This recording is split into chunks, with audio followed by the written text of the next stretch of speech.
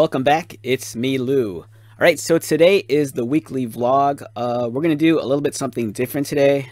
This is going to be kind of like almost like a retrospect as we look back on the character of Spawn then and now.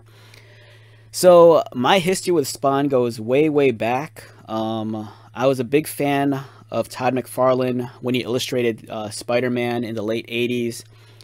When Todd McFarlane, Rob Liefeld, Jim Lee, Whilce Portacio, Jim Valentino, Mark Silvestri, and Eric Larson broke off from Marvel Comics to create Image Comics, I was like, at the time, I kind of felt like I was like the #1 fan, and I was so on board with all the new comic book characters they were going to create. The one comic book character that came out of Image Comics that I was most excited for was Todd McFarlane's creation, Spawn. McFarlane talks about how he created Spawn, I think, when he was a teenager, and it was a character he always kind of had in the back of his head. Visually, I always loved the look of Spawn. It's kind of like a weird mix of like Spider-Man, Venom, and Doctor Strange. It's a beautiful character. You know, it's seen video games, live action movie, an animated series, and countless comic books. And not to mention the action figures too. McFarlane with the Spawn line of action figures really revolutionized the toy industry. And for me, it's just been such a fun ride to like see everything from beginning to where we are now. So this is going to be kind of like a look back at Spawn and also kind of see where Spawn is right now in terms of the action figures. All right, so to begin with, we have this. This is kind of the genesis of it all. This is Spawn #1. Published by Image Comics in the early 90s. I want to say maybe 91 or 92. This one was autographed by Todd McFarlane. McFarlane was someone I met a handful of times during my teenage years. You know, whenever there was a big comic book show in Chicago, you know, he'd always be coming through. And whenever he was, I always made sure I was there. Great guy. He was always very nice to me. At the time, I was an aspiring artist. And he was one of those dudes that always kind of gave me words of encouragement. And I don't know, just great guy overall. Loved the Spawn comic books. I'm sure I should probably treat this comic book better since it's the first issue and it's autographed. You know, maybe I should send it away to get slabbed. But, you know, it is what it is. Speaking of myself being a big fan of McFarlane, he was also a major influence in my illustration. So when I was younger, even throughout most of my adult life, all I ever wanted to do was draw and write comic books. And for a period of time after college, I was very fortunate and I got to do that. It's something I really miss a lot, you know, being creative on that level. You know, I remember spending days writing and just illustrating. And for me, it was, God, creatively, I think that was like one of the funnest periods of my life, and I'm not sure if I'll ever get back to that. I'd love to, but you know, as you grow up and deal with like adulting and responsibilities, you know, you really can't chase your dreams like you once did. But who knows? Maybe I'll win the lottery, and I'll maybe at that point I'll devote the rest of my life to pursuing my my creative passions like writing and illustration. But this is an illustration of Spawn I drew back in 1992. I believe I was maybe like 16 at the time.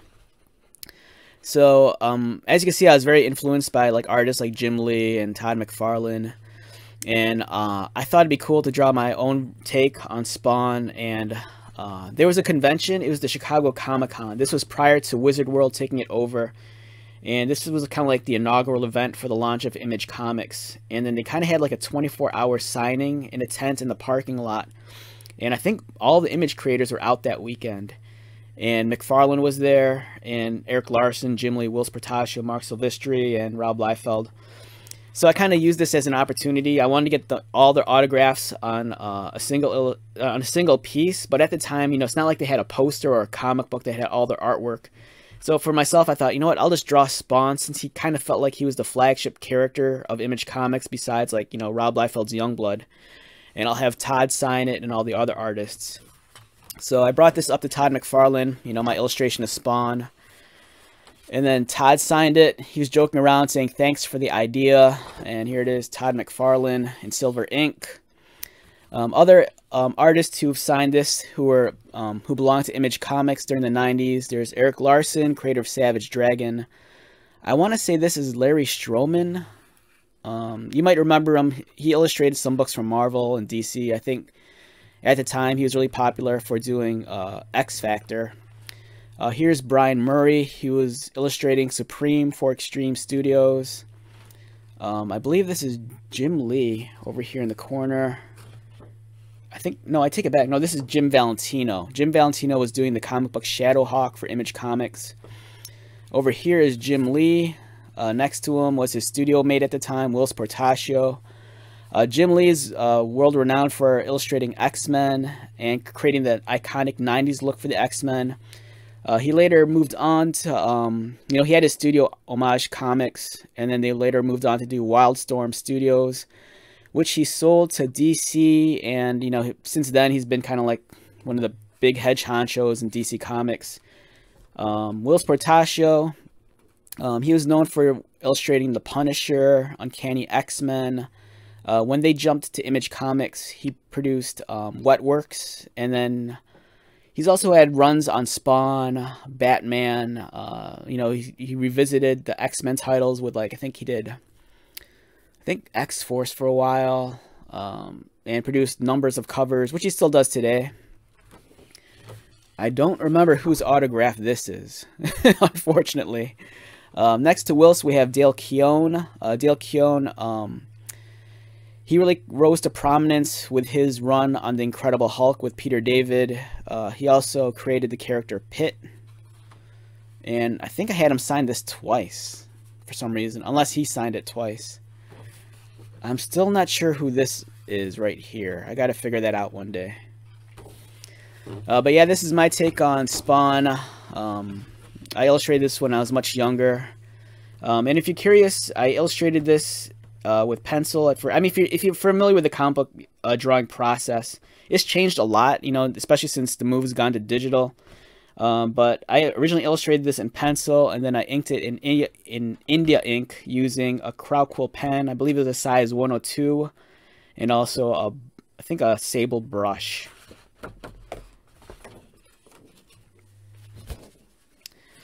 Alright, so now we're going to take a look at some Spawn action figures. So this is the second release of the first version of Spawn. The first version differed from this one because, as you can see, the first release had the masked head, where the second release had the unmasked head, and this figure is affectionately known as Hamburger Head Spawn. So the reason why, you have to read the comics to understand why Spawn looks like this, but if you look down the middle of his face, it's covered with like stitches. So that scar and that stitching on his face was actually caused by Batman. So during the 90s, they had a crossover with DC Comics. It was It was Spawn meets Batman. It was in a prestige format comic book. Prestige format comic books are generally 48 to 64 pages thick, and they kind of were printed on a cardstock, unlike the standard comic book at the time, which was printed on newspaper.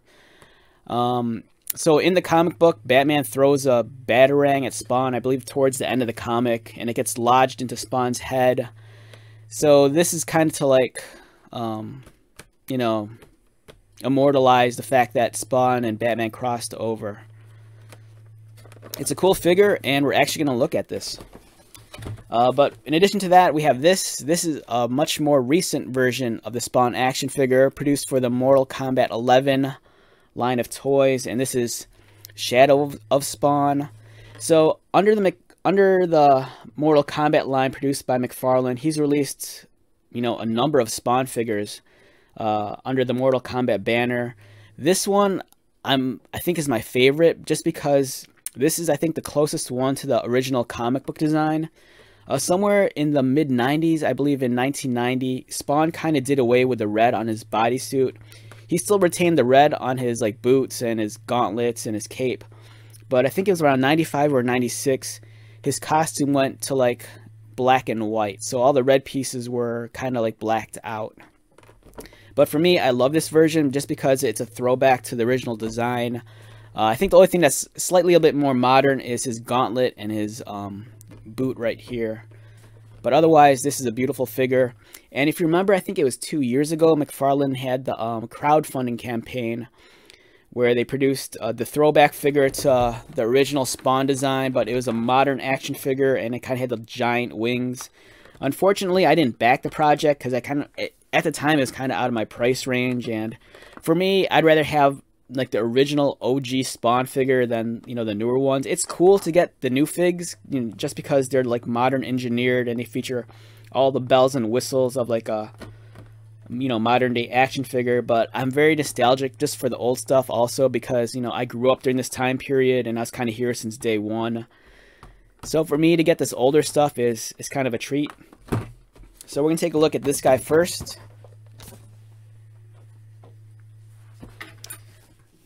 And as you can see, the nice thing with this packaging also is that they really had the collector in mind. Because if you didn't want to take it out of the package, you pretty much had a full view of the figure.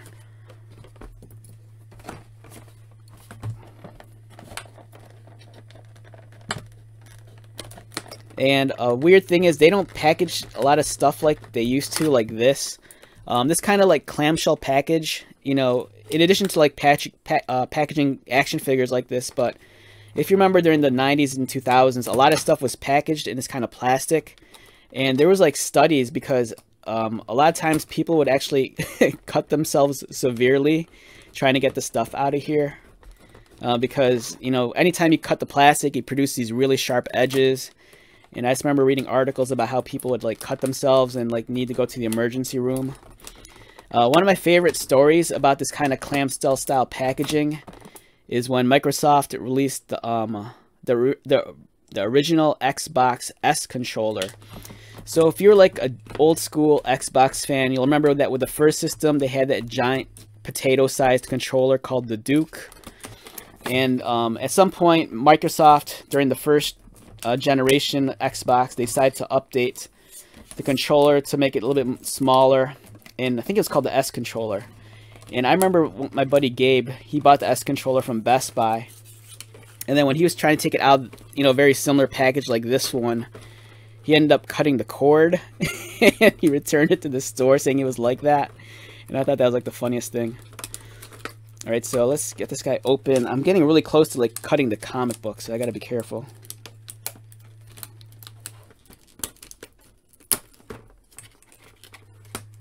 Alright, didn't cut the comic.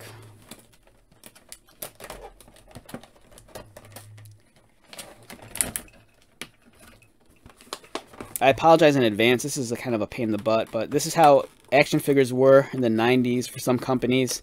It was nice if you're a mint on card collector because you didn't have to worry about like taking the figures out if you just wanted to look at them and display them. But if you are a loose collector, this was kind of like a chore to get these figures out. Some of these older Spawn figures too, you can find them online new for reasonable prices. I believe I got this one for maybe like, I think 15 bucks. I didn't pay a whole lot for this.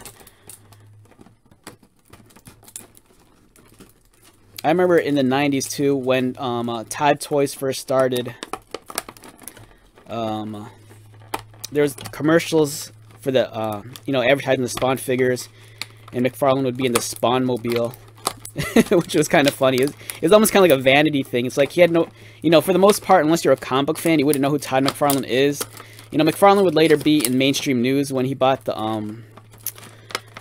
those $1 million baseballs. I think it was Mark McGuire and Sammy Sosa's what was it, like 100th home run or something like that.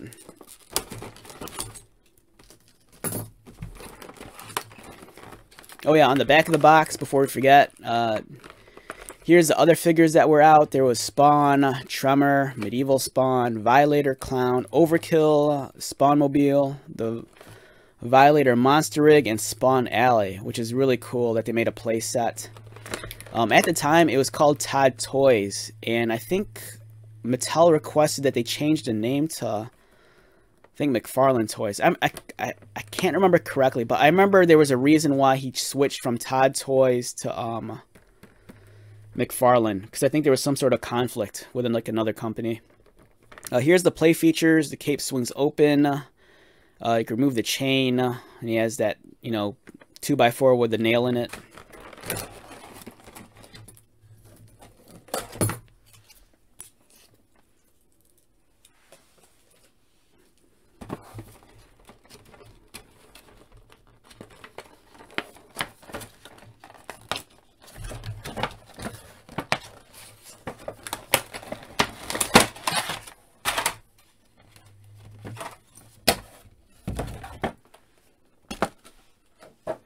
Alright, so included with the action figure is I think this is kind of like maybe a reprint of Spawn #1. It's been some time. Or is this a different issue?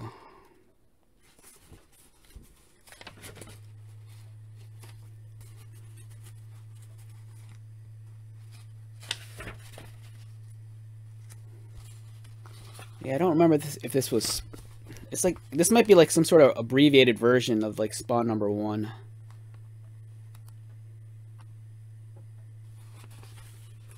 Yeah, beautiful artwork.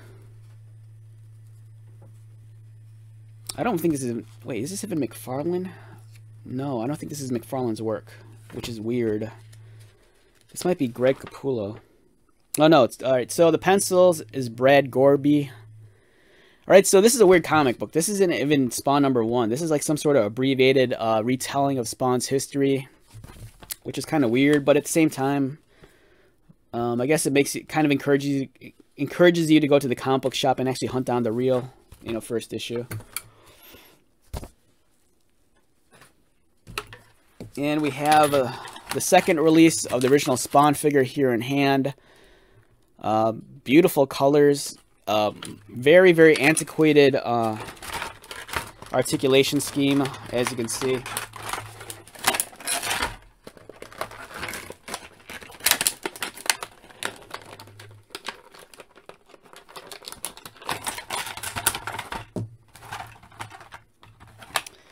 So he comes with a 2x4 with a nail. Let's get that in focus. So there's a 2x4. He comes with a necklace that goes across his cape.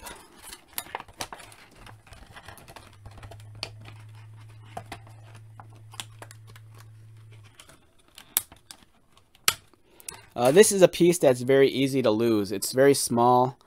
I might actually just super glue one end of it into the cape just so I don't lose it.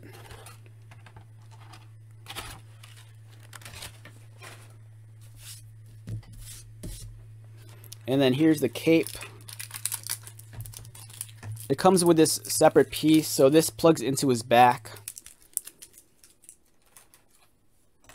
And then here's the cape itself. So I remember when I had this figure, so the gimmick with this cape is that, you can actually fold it so it can like cover up Spawn like in the comic books, and then when you want, you can like open it up to reveal Spawn inside. And I remember when I had this figure, or at least on one of my figures, I actually just, being an idiot, I just cut these folded pieces out because I felt they were kind of cumbersome on the figure, and I just kind of wanted Spawn with a very neutral cape. I mean, I talk about that all the time in my videos. I don't like capes that kind of like flap around too much. So the way this works is you plug this in to the cape. It's kind of shaped so it conforms to the cape itself, just like that. And then there's a peg here that plugs into the back of Spawn.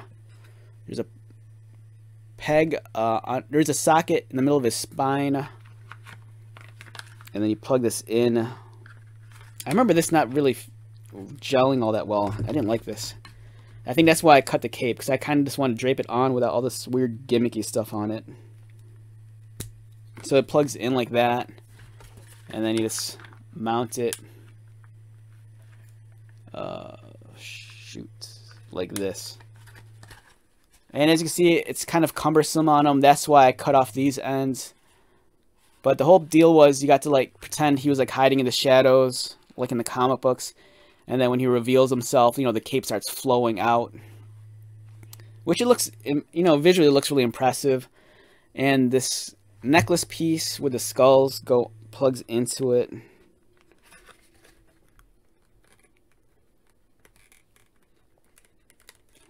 Like that. So that kind of completes the Spawn look.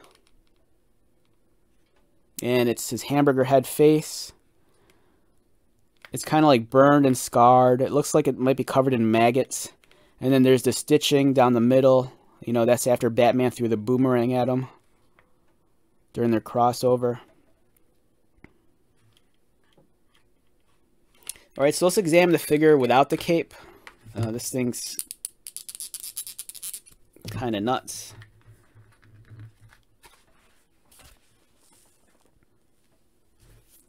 Alright, so here is Spawn minus the cape.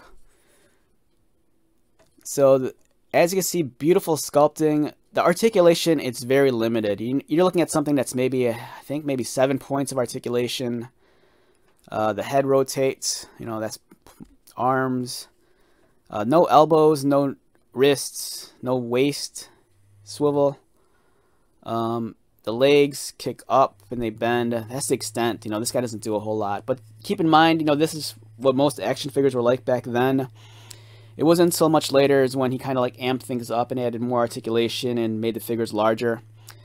These chains are kind of made of a soft rubber and they plug into his buckle like that. Yeah, so overall it's a solid, decent looking figure. Let's get a closer look at his face. Yeah, he's kind of like mean mugging you right now.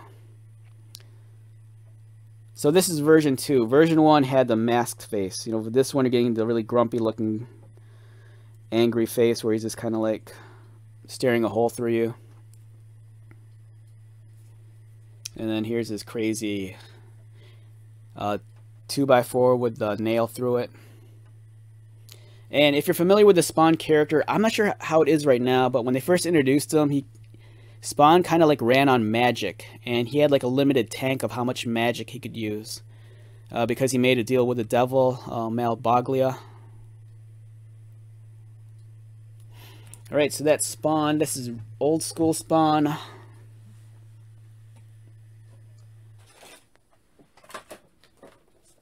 And let's take a look at this guy. This is Shadow of Spawn.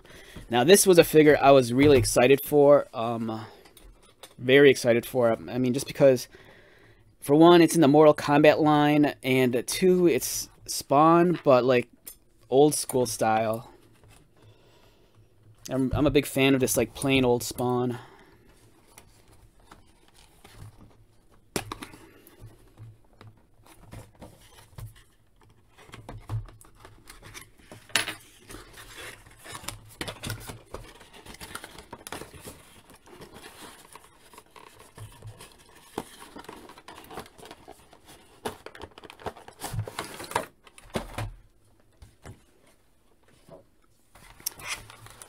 Alright, so first impressions of this figure. It looks beautiful. It's really on par with like the stuff McFarlane's putting out with the DC Multiverse line of action figures. You know, there's some compatibility between the two lines. I think they're kind of like within the same scale of each other.